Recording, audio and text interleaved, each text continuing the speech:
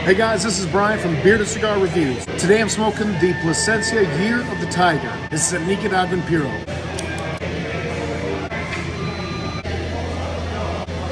So first couple puffs right off the bat. A couple concerns here, and that would be the tunneling that I'm already seeing. Not exactly what I want to see at the very beginning of a cigar. Plasencias are usually constructed really well, so I'm not too concerned about it.